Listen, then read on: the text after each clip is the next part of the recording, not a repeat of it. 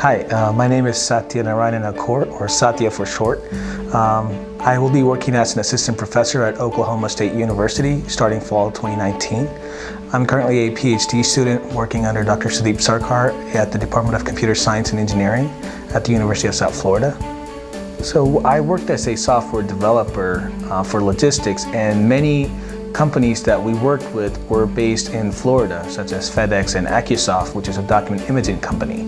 And I visited Florida numerous times to communicate with them, and I really like the ambience in the area, and especially around Tampa Bay, where there seems to be a variety of things to do.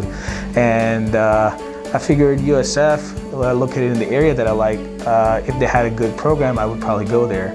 And turns out when I applied, computer science at USF was top ranked in the state of Florida, and I really liked the research that was going on in the department, and I chose USF for that reason. I worked on a project that was to extend visual understanding beyond just simple recognition. So current deep learning methods or other approaches to visual understanding focus on just recognizing or labeling what the primary object or the primary action is in a video or an image sequence. But they don't really understand how the object got there or what the object is doing without explicit training. My research project was focused on understanding why an object or an action occurred in the scene by exploiting human knowledge in terms of large knowledge bases across that has been constructed from text data like books or articles, etc. So my future career as an assistant professor will be at the intersection of psychology and computer vision.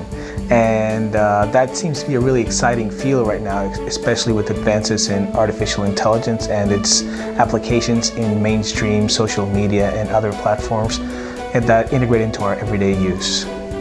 So my time at USF has been memorable for most, if not all of it, but two memories really stand out. The first time I got my code running for my first major publication, that showed me that I can do research at this level, that I'm not just a software developer who's trying to be a scientist. That made me feel that I belong in the research community. The second equally important memory is when I first taught a class in summer 2016.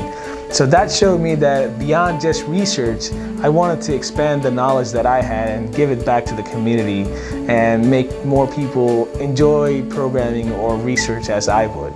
So those two things made me cement my determination to become an assistant professor and stay in academia rather than go back to the industry and work 24/7 on a business problem without giving back to the community.